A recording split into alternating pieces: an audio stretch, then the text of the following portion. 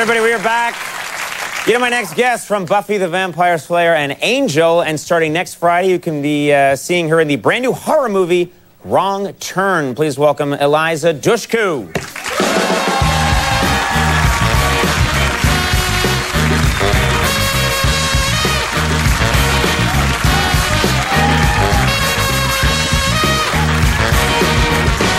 Wow. This is so very exciting. I can't even tell you how surreal it is right now to be on the stage with like the two funniest guys on the planet. We'll be on the show. Oh, good, yeah, because there's no one else here right now.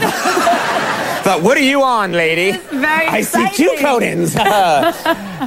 No, it's very nice to have you here. And that outfit's incredible. That's Thank amazing. you. I love figured with, you two, I wanted to kind of like pop well, thank you very much. Yeah, that is working. Those fishnets, those are pretty cool. Thanks. You know, I was thinking today, and I was thinking, when's the first time that I saw you in something? And I think the first time I saw you, and probably a lot of people, is when you played Arnold Schwarzenegger's kid. Yes. In True Lies. Yep. That's right. Yeah, and that's where I saw you for the first time, and I thought you must have been pretty young when you did that. Yeah, I was 12 years old. So what was it like to meet Arnold when you're 12 years old? It was really weird. It was really weird. It was cool, though, because I got to invite my friends to come to set and stuff and hang out. And I was like, hey, you want to come to Washington, D.C. and hang out with Arnold? And they were like, yeah, right.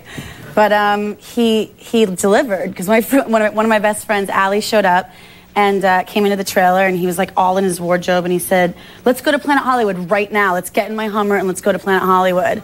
And my friend was kind of like dumbfounded, but we did, and we get in his Hummer, so we start driving there, and as we're nearing Planet Hollywood, Arnold busts up on the curb and starts like chasing people, like tourists and pedestrians, down the sidewalk. Wait a minute, you can't do that. That's illegal. Out the window, and he was What's he? Is he like yelling, "I am Arnold, get out of the way"?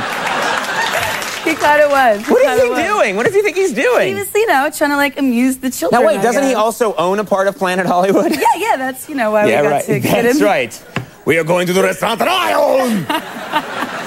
Get out of the way. So he takes you to the restaurant, and what's he like? Is he good with kids? Is he funny with kids? Yeah, he had children of his own, and he was really good. He we ate a meal, and we had best seat in the house, and then he ordered this dessert plate with every dessert on it. And Allison was really nervous, and she kind of couldn't really speak, so he was trying to loosen her up. And so there was this big piece of German chocolate cake on the thing, and he says, "Allison, I smell this cake. It smells like lemon to me. It's so strange because it looks chocolate." He's like, "Smell this," and so she kind of like really nervously like gets up, and he stuffs it all in her face. What?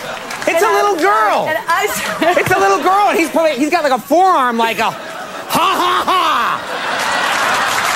I made a joke on you. She was legitimately terrified. She was terrified. She didn't think it was. In the bathroom. She ran away. Crying. Arnold was like, "I was just trying to make friends." I was like, "No." This always happens to me. I crush the girl with my hands, and then she gets mad. Why? Yeah. Oh, wow. I would love it if Arnold had his own children's show. In retrospect, I mean, for her, it's a great story, It's a good story now because she's had reconstructive surgery on her jaw. It's all going to be fine now. Yeah. That is such a funny story. Now, you and I have something in common. We're both sexy. I know. I try and slip that in. Baby. Yeah, Boston represent. Yes. I'm from Boston. Yes. Anyone?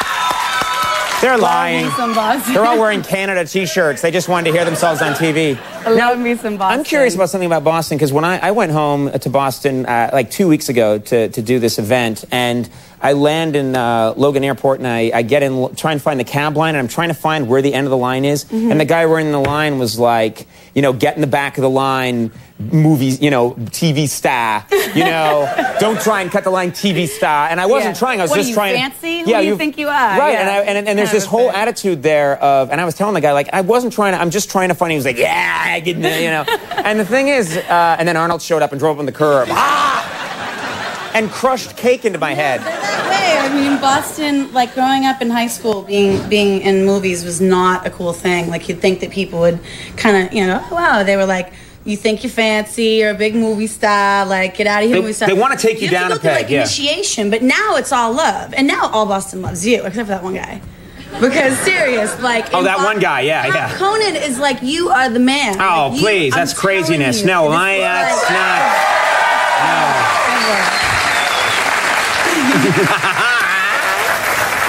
He's like, you love me now.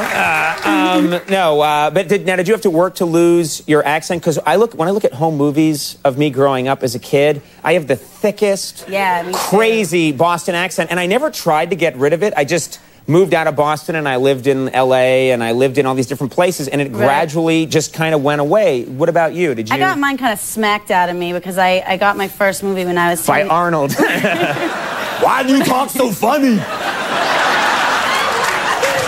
I was 10, and so they hired me a coach, and it was kind of like that. I mean, she wasn't as beefy and like Arnold-esque, but she just kind of every time I drop my R's, like park, here, there, Boston people know. Right. Everyone thinks that's real funny, and everyone's like, oh, you just said park, or you just said, so she would kind of smack me and zap me or something. Right. That's a good school system. They would do that. Yeah. Well, listen, Wrong Turn opens next Friday. Yeah, it's scary, you guys. I'm telling you, it's really scary. My friends will tell me if my movies suck. Wait, this is my interview. What is that? Wait, someone's phone. Hello? Don't touch my phone! Mr. Stephen Hawking. Oh my goodness, this is Jim's phone. This is such an honor. Here you go, it's for you. Hello! Stephen! Stephen! The bad